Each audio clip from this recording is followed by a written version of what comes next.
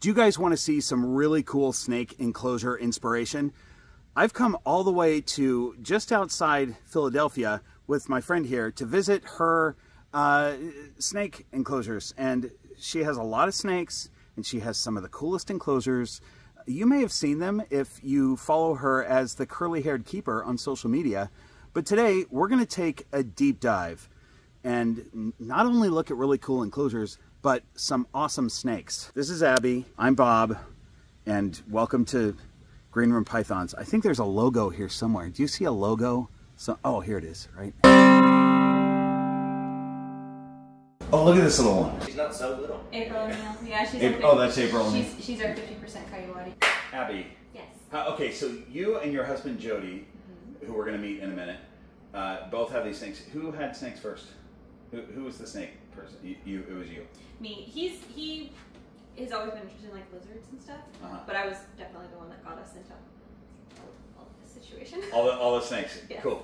And did you start off like bioactive and doing all this cool stuff? You just started. Yeah, I stumbled upon Tanner's channel. Yeah. And Serpent Designs. Serpent Designs. For anyone, I don't know why you would know who he is, but just in case. And fell in love with his designs, and I was like, I want to do that for a snake. And talked to a couple people who were like, that's not going to work because it's a snake, they don't do well in bioactives. It's like, I'm going to try it anyway, because that's just what I do. Yeah. And I've tried it with one of my ball pythons, and what I always tell people is, it's an experiment, and the snake does fine. The plants don't always do fine. Sometimes you got to replace plants, but you do it better than I do. So we're going to take a look at. Let's start off with Stella. So before we dig into this enclosure, real quick, Jody. Hello, sir. Just to be clear, which one of you is the curly-haired keeper? She is. Oh, it's her. Oh, it is. It is. Okay, great. Thanks. Yeah, appreciate that. Glad I can clear that up. So, Abby, this is. You said this is a 12 by 2 cage. 12 by 4 by 30 inches deep. Oh, by 30 inches deep. Yep. Okay, by 4 feet high. Yep. For Stella, who is a pretty big snake, but small for reticulated python. She's a super dwarf, but still big girl. Yep. And so you were talking to me about this last night because I always say that heavy-bodied snakes can destroy plants. So if you have a bioactive, you got to replace plants a lot. Yep. How do you get around this? So I haven't had to replace her plants at all, and she's been here almost a year. Shelves and branches. Alternate climbing options. They usually take it if they're sturdier than the plants themselves. So you've done this a lot smarter than I've done mine by just putting a branch up the plant. So obviously they're going to choose the branch. Yeah, that's really smart. And here you've got a bunch of cork bark on this. And this, what is this plant? That is a ZZ plant. And it looks like it can be crushed anyway. Like, it's not going anywhere. Yeah. So you've got that plant. You've got this hide box here. Shelf. More plants over there. Just Giant incredible. And then we've got Miss Stella. 12-foot girl. She's 12 feet? Beautiful. Let's look at some other cages. This is the biggest one, right? This is the biggest one, yeah. Who's this one? This is Aries. Aries. Hi, do you want to come out? I know. So, your snakes are all very well socialized. And it's because you do choice-based handling for the most part, right? Yes. Yeah. Yep. Yeah, I mean, I can go in and get them if I need to. They're all very, very tractable, but yeah, I mess with them all of the time. Yeah. They're used to it. That's what I do as well. I'm all for choice-based, but I don't do 100% choice-based. I find that if you do mostly choice-based when they're young, then you can go in and grab them and they're not worried about it. Yep, they trust you. So look at that boy. So what's he all about? He is also 50% super dwarf. He's mixed locale, so we don't know which island his parents came from. We just know that they were super dwarf islands. He is a visual anery het purple albino. He is the dad to Stella's clutch from her maternal incubation journey. So that's okay. Let's talk about that for a second. Stella just maternally incubated your first clutch of snakes, right? And so you've got this clutch, which we're going to look at later. Yep. But Aries is the dad. Aries is the dad. Okay, great. Yep. We just saw the mom and the dad. Then we're going to look at some other snakes. Then we're going to look at that clutch. Yeah. All of these cages are bioactive. Jody, Yes, sir. What's your favorite snake in here? How could I possibly choose? What are some of your favorites? What are your thoughts on a favorite? It's honestly such a hard decision. I mean, right here is Ivy. She's our Colombian rainbow boa. She was our very first snake, so she will always hold a special place in our hearts just for being our first. Up here is Law, our one of our boa imperators. She's an IMG labyrinth. This is one of your only non-bioactive cages, but still really nicely done enclosures with still a live plant, right? That's a live. Yes. Yeah. We can't help ourselves. So you've got some fake plants and a live plant. Yep. Still a really nicely done enclosure. So the hides are cork bark hides for most of these snakes. Are you mixing your own soil for these enclosures? Yep. Yeah, we do topsoil, sand, mulch, and sphagnum. So it's a 1:1:1:2 ratio. It's Tanner's recipe for dirt is the one. Oh, that I okay. use. You're just using what Tanner. Yeah. Yep, I use what Tanner recommended, and then I mix in some charcoal and leaf litter, and that's about it. It's super Nice. simple. Yep. It seems to work so well. It really does. Yeah. Here, head body boy. Picture with him. He's beautiful. He is. What's his situation? He is a VPIT cause snow. He is 3 this year. Yeah. He's a decently sized male. Yeah. Look at the speckling on this snake, you guys. What a beautiful boa. We're going to be looking at mostly dwarf and super dwarf reticulated pythons in this video, so it's good to bring a boa out. You know what it reminds me of? Like sepia tone newsprint. Kind of. That's great. What a beauty. Hi there, young man. Did you tell me last night that this is a 2-year-old snake? Yes. Yeah. She turned 2 in March. And who's she? That is Centauri. She is a platinum anery tiger and head purple albino. Very silvery eyes, so we named her after the next closest star. Love it. Look at your dirt face. Oh my gosh. Oh no. You got a dirty face. Oh no. She's so proud of it too. Dirty face snake. What do you think? What do you think? She's our quirky girl. Yeah? She's the opposite of most snakes. So if I go in from here, she'll like be like, "Ew." You can go in and like touch the top of her head and she doesn't care. Really? It's so She just weird. doesn't want her chin Yep. messed with. It's so funky. Yeah, come all the way out, babe. So she's definitely due for an upgrade. So that'll be in the works soon. Oh, tummy gurgle. Come here. Come here. Honey. Yeah, she's a little over 5 feet, I think. Last time I measured her. Tell me about the upkeep on these enclosures. You're not doing full clean outs because they're all bioactive, which is so great. Is there tons of plant upkeep? What are you doing? Not really. I mean, if they kill a plant, which happens, I'll replace it. But for the most part, the plants have been doing pretty good. We change waters every day to every other day. If they pee, like the shelves, you can see this, she peed on it a little bit. I'll need to wipe those down a couple times a week. And then once every like 6 months, I'll refresh the substrate. And by refresh, I mean just add a little bit more and mix it in. Right. And that tends to do the trick, So pretty easy upkeep on these. So you guys, we're going to talk about this snake as we scroll the horde of keepers who are the people that help me take trips like this and support the channel. Thanks so much to them.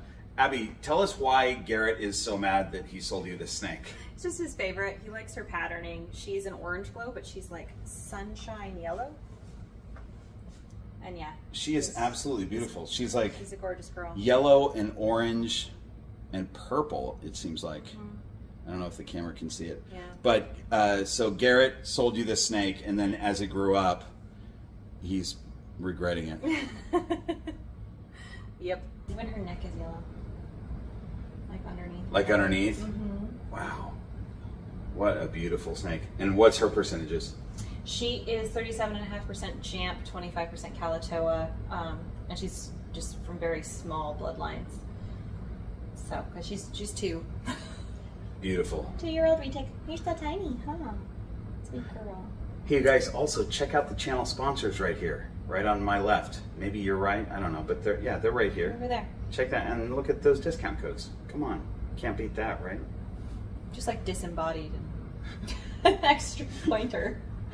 So she is a little underweight still from doing MI. MI being maternal incubation. So she went off food, I would assume, right around the time she ovulated. She actually did not go off food until a couple weeks before she laid. Oh my gosh. So that's wow. That's what I was like, are you gravid? I don't know if you're gravid, but sure enough. And then she went off food for the majority of the time she was on her egg. So she went a couple months, 2.5 months, something like that, without food. Yeah, she went into MI weighing about 40 pounds, and she came out weighing 17.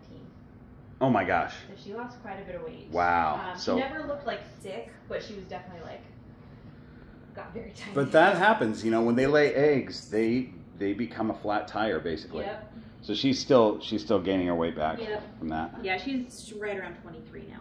She, you know, reticulated pythons are so skinny. Even if she gained the weight back, she's still a skinny snake. Yeah. Long, like 12 feet long. This snake is, right? Yeah, and she does not feel like the people that I've had hold her.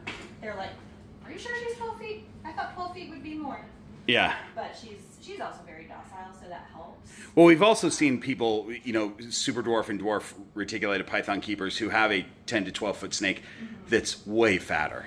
Yes. Yeah, and the mainlands also tend to be a little bit heavier. Sure, yeah, the mainlands definitely. So definitely like that super dwarf helps. Yeah. But yeah, I mean, I could hold her like this for a very long time. Yeah, especially if she distributes her weight twice around your waist. Yep. Let's look at some of Stella's babies. Oh, this guy's out. He's awake. Reagan's awake too.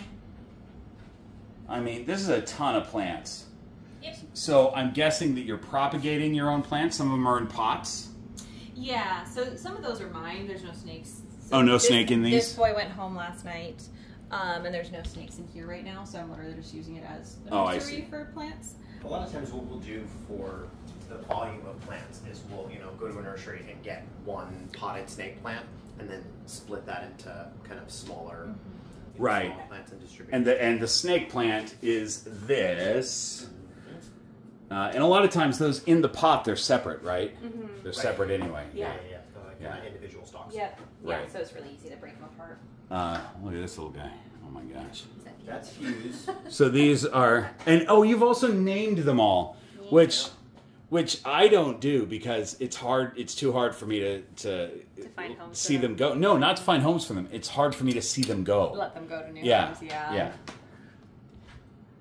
It makes me sad if I name them because then it's like it's mine. But these are all anery, right? All of them are visual anery. Some of them are platy anery. He's a motley anery. We have platy motley aneries, and we have snows and platy motley snows. So it was a fun like variety of aesthetics. Yeah.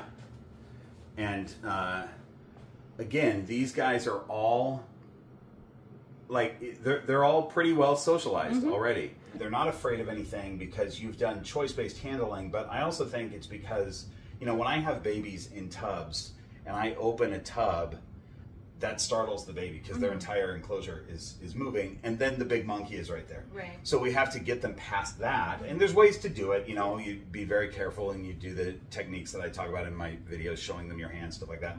But with this, they can see what's going on in the room, and initially that might be scary for them, so you give them cork bark and whatever to hide in. But then they get used to their environment. You're not going to scare them. You're not going to run up to a cage and go, rah, you know. Yeah. Like, there's no startling them. Yeah, and honestly, like some of them, like they'll just be out all the time. They don't want to hide. Yeah, yeah. Like, they just Like hang this out. one Aura right and- here. So that one's just out. She never hides. Never hides. Never hides. Just happy Even to when be she's sitting on a digesting shelf. and eating, she's on that shelf. Wow. I mean, you've done it right. Your first clutch, you did it right. Look at this one. Oh my gosh. He's handsome. It's a platy Motley Snow. Yeah, he's our holdback Oh, boy. on. Hi, buddy. So you're keeping this guy. Hi, handsome. But we do things like this where I'll just stick my hand in and let them think about it. But they're all very reluctant to strike. Yeah. Even if they're like, oh, what's happening?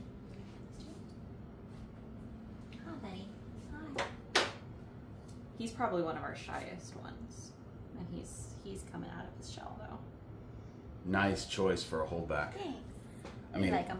the camera can't. He's so light. The camera's having a hard time picking up the patterning, but I can if I come close.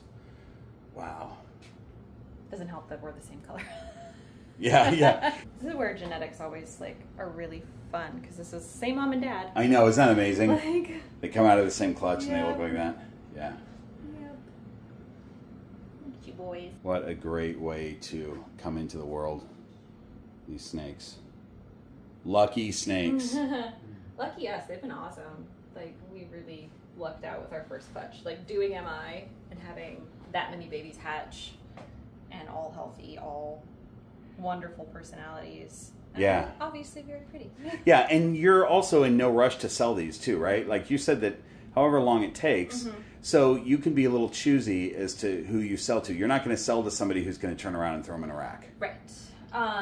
Yeah, we do have an application process that we go through for the babies just to ensure that people know what they're getting themselves into if they want a super dwarf retic, because they just hit different. Yeah. When you have them in your care, so especially when they're really well socialized. Also, I should say that baby retics do very well in small tub situations because they just want to hide generally. But clearly they also do well in a bioactive. But my point is that if they start out in a bioactive like this, you don't want to go to a tub from there. You know, like starting out in a tub, they can go anywhere from there. But if they start out here, they should be at least in something similar or better, you know, whatever, bigger, you know, as they grow. Yeah, and I guess the opposite is true too. Like if you have a snake that's used to a tub and used to something really small, if you throw them in a 6-foot-long enclosure, they're probably Right. like, That's what is happening? That could be problematic. Yeah. So you want to. So starting off, you want the snake to be in at least what they were in before, or maybe a little bit bigger. Yeah. Something like that. But you don't want to go backwards. Yeah. So, you know, somebody that's buying a snake from you guys they'll know what the snake is used to, you know, and so the keeper can sort of do a similar thing. Yeah, I have a feeling these babies would drive anybody crazy if they were kept in tubs, just because they would be pushing and muck up their face. Yes, right. Yeah. Hi, little one. Abby and Jody, thanks for having me over. This is so cool to see your setups and see how you work with your snakes and the results of when you work with snakes like this. So, where can people find you? TheCurlyHairedKeeper.com. That's our website. TheCurlyHairedKeeper.com. Yep. The Curly Haired Keeper on Instagram, TikTok. I do have a TikTok. I never use it. I'm So never on it. Instagram is the main. Instagram and YouTube are the two YouTube. main. Yep. Okay. Yeah, the two main things. And there's a lot of really cool content on there. Thanks. Hey everybody, Future Bob here. I'm just editing this video, and I want to say that when I went to Abby and Jody's place initially, it was to sort of showcase snakes that have been raised and brought up using some of the same socialization techniques that I use, which is really cool. They've done a fantastic job with the way they work with their snakes. But, you know, these bioactive enclosures, the video kind of turned into a bioactive enclosure video, which they've done such an incredible job. But my point here in cutting it is I just want to say, don't feel bad if you can't do that, especially if you're having your first clutch of snakes and you can't give each one a bioactive enclosure. I don't want you to feel bad. I think that, you know, this is showcasing the top level if you can do it. But if you can't, you know, give them whatever enrichment you can give them, and they're going to be fine. Like I said earlier in the video, snakes do really well in tubs too. We just have to do some things a little bit extra to socialize them. Anyway, now let's watch me try to do a super awkward sign-off. Okay, we did it. We showed your stuff. I appreciate it. We did it. Bye, everybody. See you next week. I didn't know how to do a sign-off. I forgot how to do a sign-off.